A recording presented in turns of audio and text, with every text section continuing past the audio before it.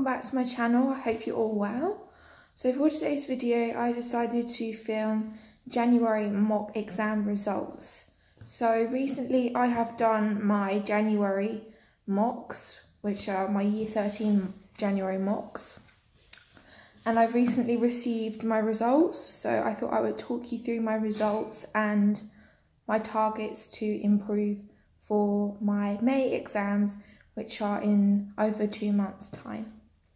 So first, starting off with English literature.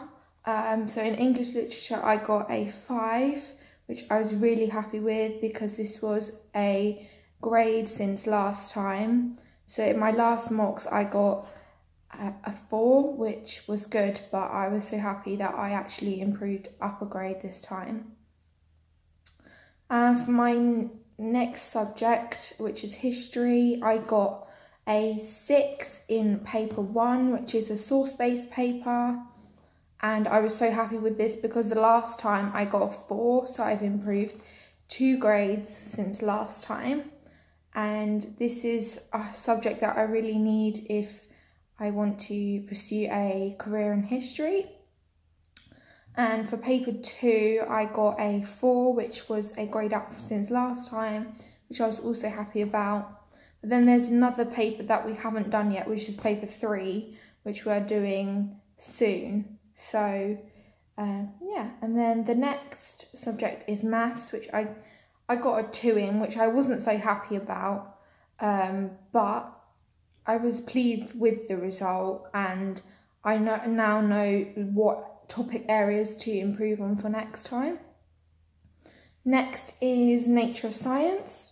So for nature of science I got a 3, which I was really happy about because I've gone up a grade since last time, and this is really what I want in nature of science, and I'm still trying to grasp the concept of nature of science. And for anthropology, I got a 4, which I was really happy about, and yeah, this was a grade up since last time, I think. So yeah, I really am pleased with that. And Spanish, I got a 4 in my writing, a 3 in my reading, and a 2 in my speaking. Which again, I was shocked with the writing grade because I didn't really expect to get a 4.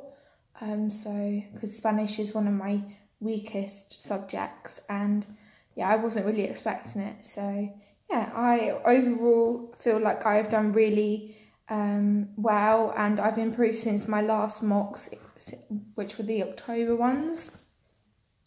So that's it for today's video, and don't forget to follow me over on my Instagram. I have recently just changed my Instagram name, so it's Ambz Caitlin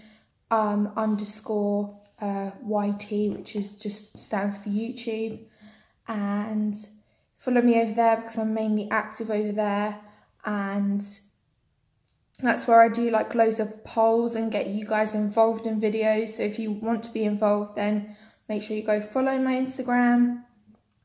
And other than that, don't forget to subscribe if you're new. If you're a returning subscriber, thank you so much for coming back. And if you're new, thank you for clicking on this video. It means so much if you go down there, click subscribe, and give this video a thumbs up. Let me know what you guys thought, whether you want more videos like this. I'm definitely going to do my May exam results video, and yeah, I'll see you guys in my next video. Bye!